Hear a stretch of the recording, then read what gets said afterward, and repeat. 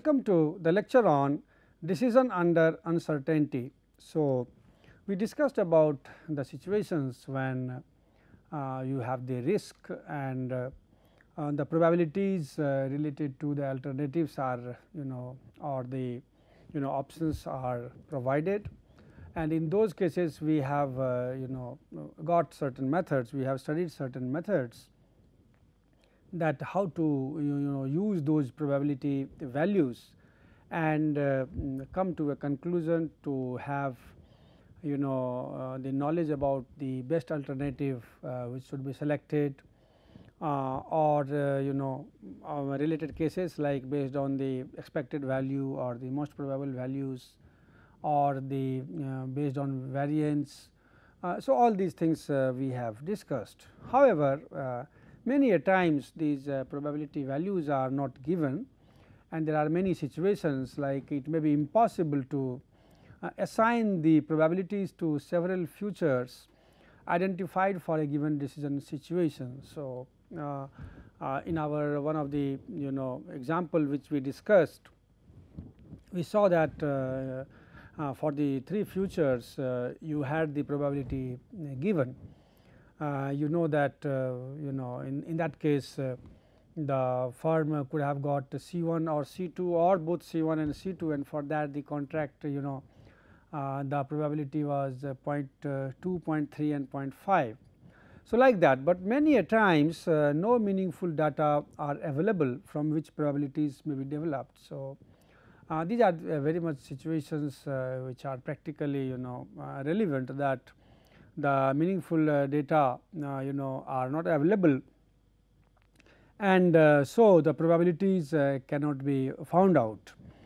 Now, in many cases the decision maker is unwilling to assign subjective probability because he feels that whatever future outcome it will be shown because of the respective probabilities to the different components. That will not be welcome. I mean, for him, he will not feel good that way. So, it will be unpleasant outcome for him. So, he does not in fact want to assign these subjective probabilities in those cases. So, the probability is not known, I mean in that sense. Now, when these probabilities are not available for these assignment to future events. So, when they are these are probabilities are available, then that is decision under risk, and you use those probability values. But when these probability values are not known, in that case we have to still come to certain decision, and in that case the situation is classified as the decision making under uncertainty. So, that is how you will have few ways by which under these cases of uncertainty, when the probability values are not given, you can take certain decisions, and that is known as the decision making under uncertainty. So, there are a few rules, and these rules are like you have Laplace criterion, you have maximin and maximax criterion, you have the regret criterion, like that you have Hurwitz criterion. So, that we will discuss in this case in this lecture, and we will know that what these criteria mean. So, coming to the first criteria, that is your Laplace criteria, and this criteria it tells that in the absence of probabilities each possible state of nature is assumed to occur as any other. So, whatever alternatives we have, whatever options we have, or whatever futures you have, you feel that they all have the equal possibilities to occur, and that is why they have equal probabilities. The rationale of this assumption is that there is no stated basis for one state of nature to be more likely than others. So, they are basically derived from some of the features of nature, because nature does not favor anyone, it is equal for everyone. So, that way it assumes that there will be equal probability for everything. for every alternative or for every choice. So, this is called the Laplace principle or the principle of insufficient reason based on the philosophy that nature is assumed to be indifferent. So, that is the Laplace principle which tells that nature is assumed to be, which is based on this assumption that nature is assumed to be indifferent.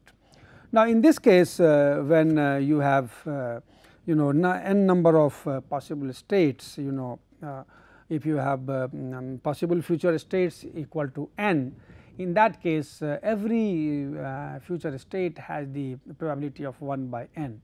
So, that altogether 1 by n into n, that becomes 1. So, on that basis basically we select we take those futures, we judge according to that. So, you can say that now we try to basically we will try to analyze based on this Laplace criterion, and in that we are going to further discuss about the situation which we discussed for the decision under risk, in which the contractor may be awarded either contract C1 or C2 or C1 and C2. So, we had that value. So, we had the C1 or C2 or C1 and C2 both, and they had the probabilities of C1 had for getting awarded C1 is 0.3, for C2 it was 0.2, and this was basically for C1 and C2 it was 0.5. So, that was the probability values, and also if the work any contractor had he got, then there are 5 ways to do that. There are alternatives. So, that will be alternative A1, A2, A3 and A4 and A5. So, we knew about these problems, and we know that for them we had the profit matrix was there. So, how the profit in thousands of rupees will be varying if the C1 is contract is awarded. So, with alternate A1 it will be 100, and then this with A2 it will be minus 200. So, that will be loss.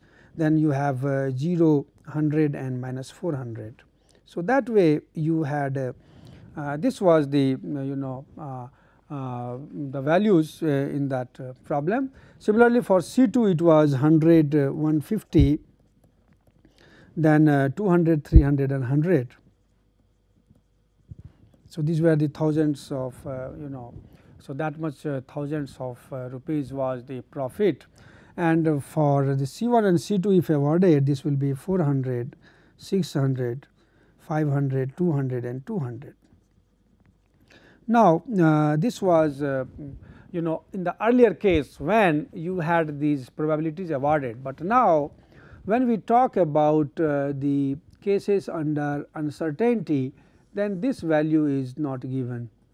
So, we do not know this value, and we have to use the different criterion and then we have to come and choose the best alternative which should be taken. So, using the Laplace criterion, what we do is that we have to find the we have to find the profit, average profit for all A1, A2, A3, A4 and A5, and we assume that their probabilities for C1, C2 or C1 and C2, they are all same. So, if you take the alternative, so you come to the if you take the Laplace criteria. So, in that case Laplace criterion. So, in that case if you take for A1, then you have to take 100 plus 100 plus 400, and each one has the equal probability. So, it will be 100 plus 100 plus 400 and divided by 3. So, it will be 200. Similarly, you can calculate for A2. For A2 it will be minus 200 plus 150 plus 600. So, it will be 750 minus 200 550. So, minus of 550. So, this will be plus of 550. So, for A2 it will be minus 200, and then you have plus 150 plus 600. So, this one and divided by 3. So, it will be 550 by 3. So, it will be 183.3. Similarly, for A3 if you look at for A3 it will be 0 plus 200 plus 500, 700 by 3.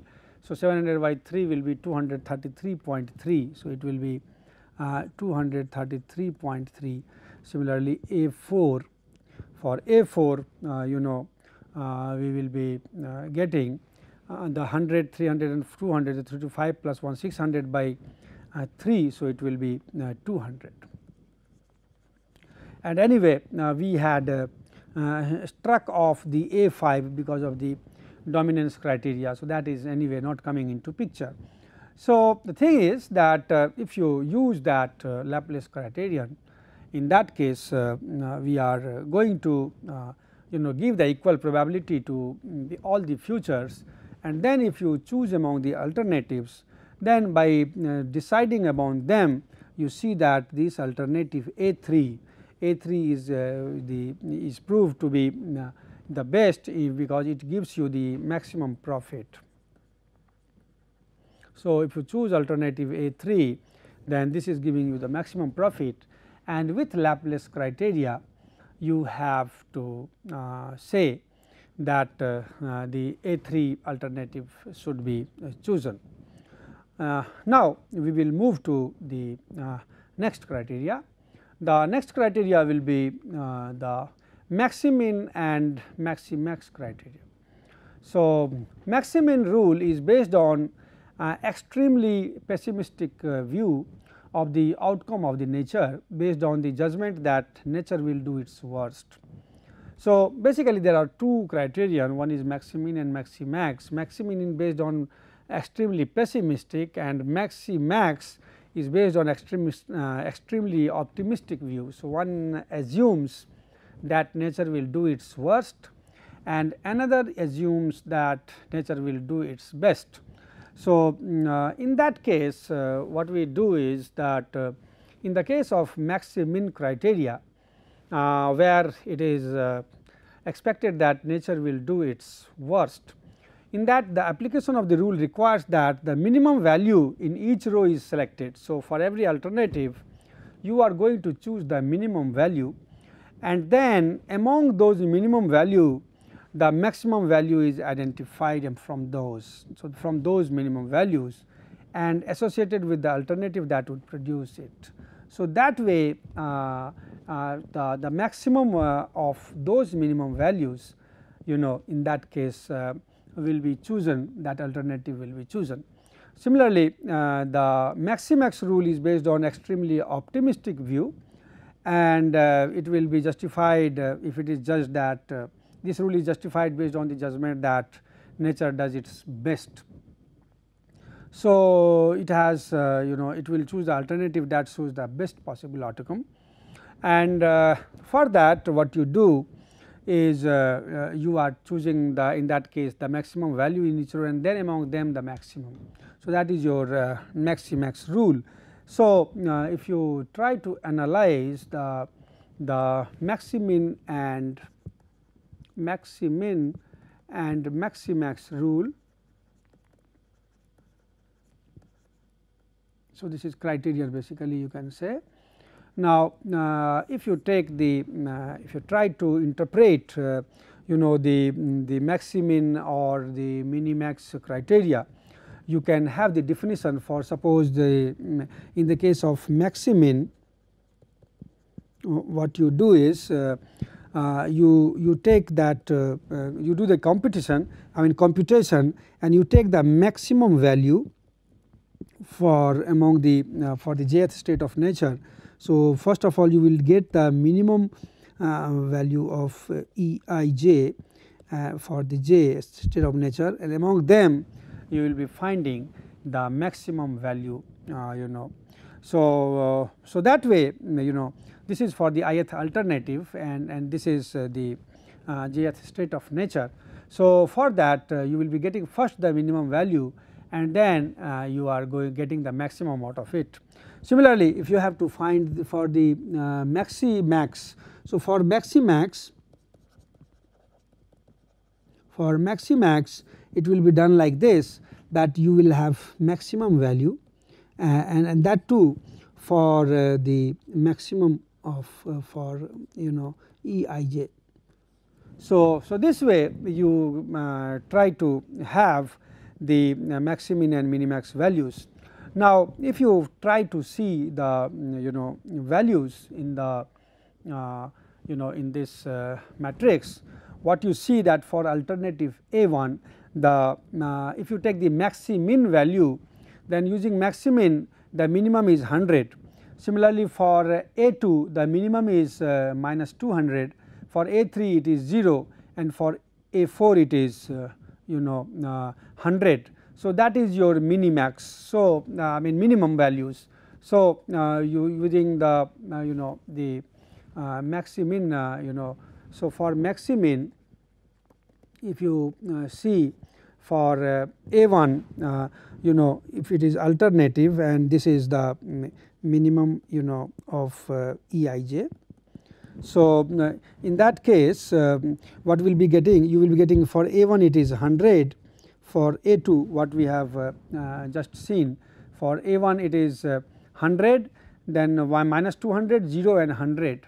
So A 100 minus 200 and A3 is 0 and A4 is 100, and among them you have to get the maximum of the values, and the maximum value is A1 as well as A4.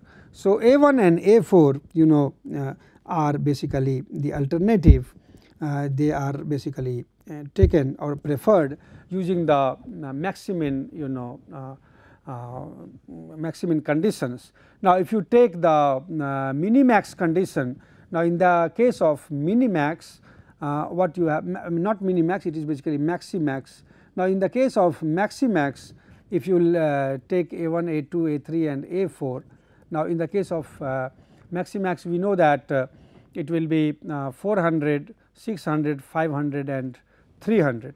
So it will be 400, 600, 500 and 300, and in that case you get the A2 as the maximum value of the maximum. So it is more optimistic, and we say that this among the optimists it is too optimistic, and we are taking the maximum of that outcome, that is 600. So A2 will be taken as the criteria, that will be the decision which will be taken under this criteria. So the profit of 600,000 that is. So basically it is fine, but what you see that in that case you are likely to have even the loss of minus 200. So that is certainly the risk is there, but if you it is taking that it has to get the maximum profit, so that way 600 is. So alternative A2 is chosen. So that is your maximax criteria. Then comes the Hurwitz criteria. Now what is Hurwitz criteria? So that is so this is maximin. Now what we see that in the case of maximin or maximax, you have been taking the extreme decisions, and then you are choosing the alternative. Now many a times these extreme decision rules are not well adopted by the decision makers. So what they they adopt a degree of optimism or pessimism somewhere between the extremes. If you are completely pessimistic, then it is degree of optimism is 0, and if you are very very optimistic, then the degree of optimism is 1. But then there has to be something in between. So the Hurwitz criteria gives one parameter, that is degree of optimism or so, or degree of pessimism you can say. Now in this case we call it that as index of optimism, that is alpha, and that basically talks. So when it is 0 it will be the extremely extremely towards the side of pessimism, and if it is 1 it will be towards the side of optimism. So, Hurwitz rule is an approach to decision making by making this decision making. Now, in this case we make the decision under uncertainty by using this index of relative optimism and decision and pessimism, and that alpha is this value is used. How to use that? So, that can be understood.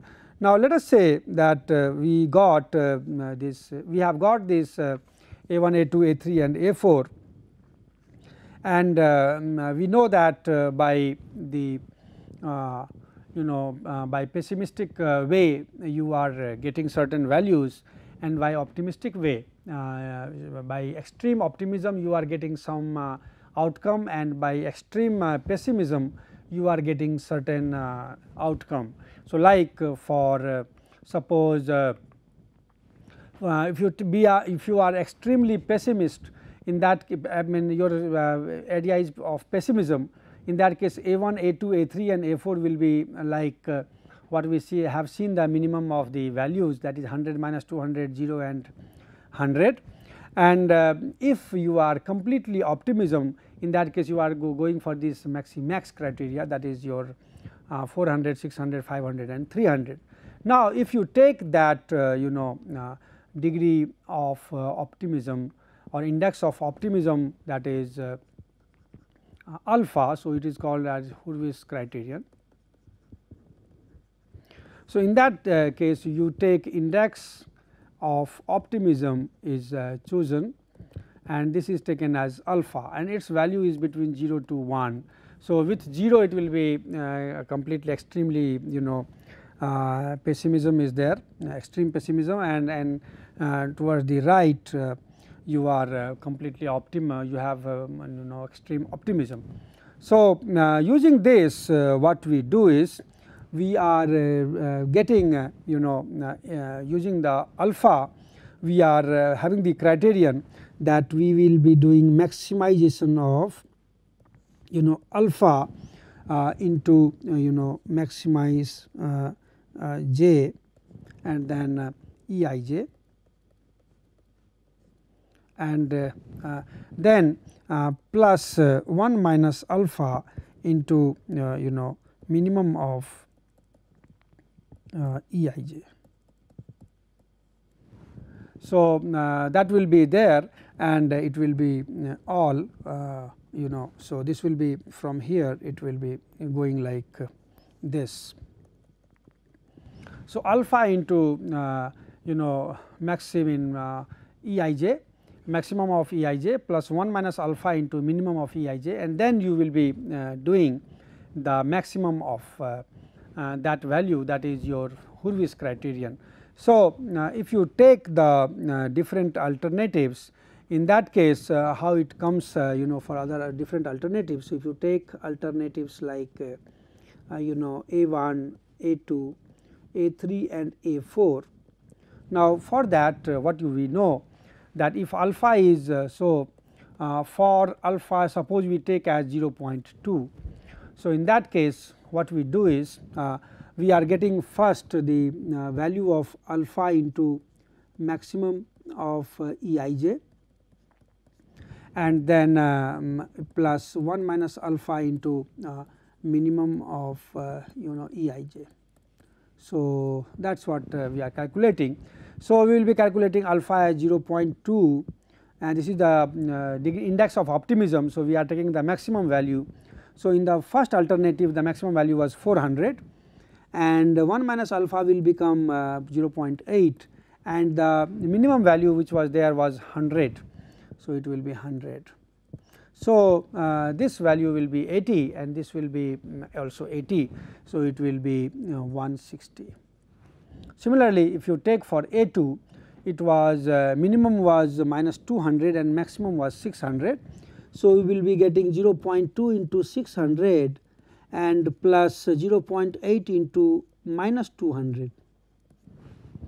So, it will be 120, and it will be basically 160. So, 120 minus 160, so it will be minus 40. Then you are getting the A3. For A3 the minimum is 0 and maximum is 500. So, it will be 0.2 into 500 plus 0.8 into 0. So, it will be 100, and then for A4 the minimum was 100 and maximum was 300. So, it will be 0.2 into 300 plus 0.8 into 100. So, it becomes equal to 100 into 0.8. So, 80 and plus 60. So, it will be becoming 140. So, what you see that the value of these expected values which we calculate, it is going to be maximum for A1, and using the Hurwitz criterion we can go for the value 160, that is alternative A1. If you are taking the index of optimism as 0.2, if you take the index of optimism the different values, in that case these decisions may be changing, and even that can be seen by the graph. So, you can even plot a graph and you can see that suppose on one side you will have the values in this side and on the x axis. So, you can have the plot, and if suppose this is 0 and you have positive here 200, 400, 600, and you have minus 200. Similarly, you have minus 200 and 400, 200, 400, 600, and this is 0.2, 0.4, 0.6, 0.8 and 1. So, this is index of optimism, and for A1 to A4 you can have the line. So, suppose for A1 it is minimum value is on this side. So, on this side it will be minimum is 100 and this side is 400. So, 100 to 400. Similarly, for the second one it is minus 200 to 600. So, it will be minus 200 to 600. So, like that. So, basically this line will talk about these which criteria to be taken. So, this will be talking about those values, and it will you can calculate from here. You will see that it is minus negative 40, and in this side it will be coming as 160, something like here. So, this way this line also can be tell you that where these points are lying, and based on that if you take the degree of optimism quite higher side. So, you will see that this will be coming in that case. So, if you take the higher value of this, suppose you take 0.8, in that case it will be 480 and this will be 2. So, it will be quite high. So, that sort it is taken using this graph. So, this graph also helps you understand that how the degree of optimism can be effective in telling you which alternative should be chosen. The next criteria is the minimax regret criterion. Now, what is regret? Basically, the regret is the difference between the payoff that could have been achieved with perfect knowledge of future and payoff actually received from alternative chosen. So, basically every time there may be a sense of regret. If somebody has got some alternative, some outcome, he may always have the regret that he could have got the best one. So, there is always a regret, and based on that there is a rule which tells that a decision maker wishes to avoid any regret, or at least to minimize the maximum regret resulting from a decision. So, that is what he feels to have, and application of the regret rule requires the formulation of a regret matrix by identifying the maximum profit of each state. So, basically you are going to have a regret matrix, and for that you are identifying the maximum profit for each state, and then each entry in the column is subtracted from the maximum profit that is obtained. So, that way you are going to have these values. So, you are obtaining one regret matrix, and if you take the if you look at the matrix which we have seen here. Now, what we see that for for any matrix, if you look at here. Now, in this case, the every future you have to find this regret matrix, and what you have to do is that you have to see that what is the maximum profit, and that has to be subtracted basically. So, from that you have to see the amount of regret for that. So, in this case the maximum profit is 100. So, you have to subtract so for this regret will be 0, whereas for A2 the regret will be 300. For A3 regret will be 100, and for A4 it will be 0. So, that way we calculate the regret matrix. So, for A1 for alternative A1 and for C1 future, the regret values will be 0, 300, 100 and 0. Similarly, for the C2 for future 2, you have maximum profit is 300. So, for 300 the regret is 0, whereas for others the regret is 200, 150 and 100. Similarly, for the C1 and C2 you will have the regret of 0 if you get A2, otherwise you have regret of 200, 100 and 400 for A4, and then you are going to have the maximum value of these regrets for the alternative. So, that way and then among them you are going to have the minimization. So, what you do is in this case you first of all you calculate. So, this will be minimax regret criterion, and you in this as you said that it will be first maximizing that this regret, and then among them you will be taking the minimum. So, for that first of all you find the regret values, and as we discussed that for alternative A1 and for C1, C2 and C1 and C2 we found the regret matrix, and that was 0, 200 and 200. Similarly, this was 300, 150 and 0, and this was 100, 100, 100, and it was 0, 0 and 400. Now, in that what you do is you are getting the so this is you are getting the minimum of the maximum regret. Now, for this the maximum regret, if you look at, so if you see for alternative A1, A2, A3 and A4, the maximum regret, that is our ij, that is for maximum j, it will be for maximum will be 200, it will be 300, it will be 100 and it will be 400. Now, what you do is you are doing the minimum of these maximized regret values, and in that case the minimum value is 100. So, so you are taking this A3 as the so basically you are taking minimum of maximum of the regret Rij. So, this value comes out to be for the alternative A3, and in that case you have the chance of minimum regret in such situations. So, many a times people need to they are very much they have a strong aversion to criticism. So, for them these type of criterions are suited.